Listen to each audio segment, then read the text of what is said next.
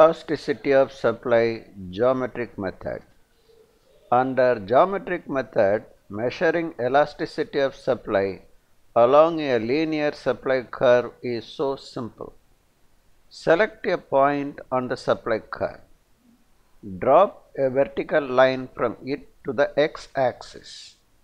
Name it as M. Extend the lower tip of the supply curve so that it touches x-axis. Name that point as D. The formula to calculate elasticity is dm over om. Substitute the length of dm and om. The resultant value gives the supply elasticity. Let us use logical reasoning to decide the value of elasticity. In the present case, the length of dm is less than om. Hence, the elasticity value must be less than 1.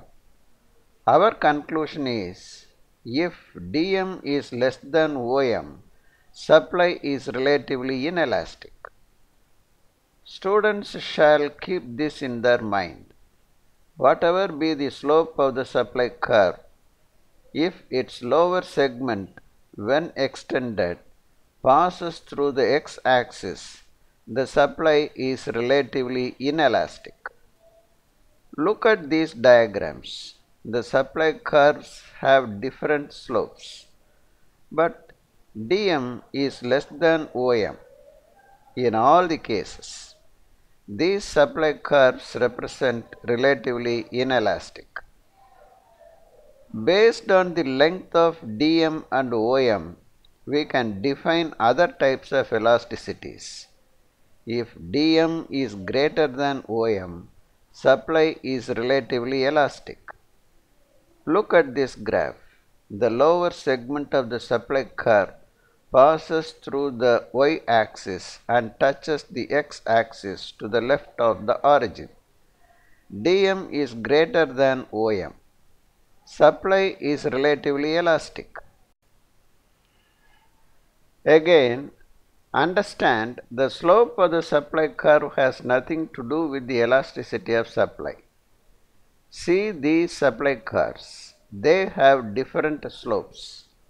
All exemplify relatively elastic supply curve because dm is greater than om.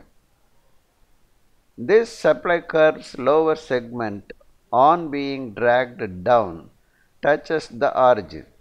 So, its dm is equal to om. It means the elasticity is equal to 1. Supply is unitary elastic.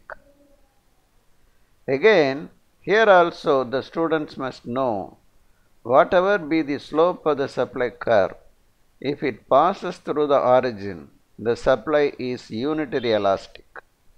This supply curve is vertical and parallel to y-axis.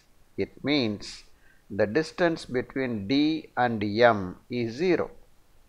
0 divided by om is 0.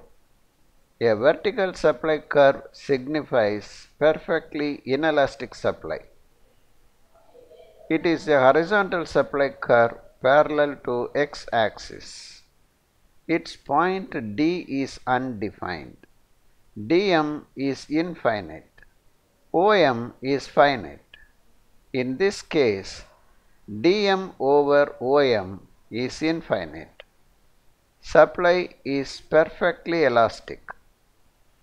Thus, by using the distance between dm and om, we can measure the elasticity of supply.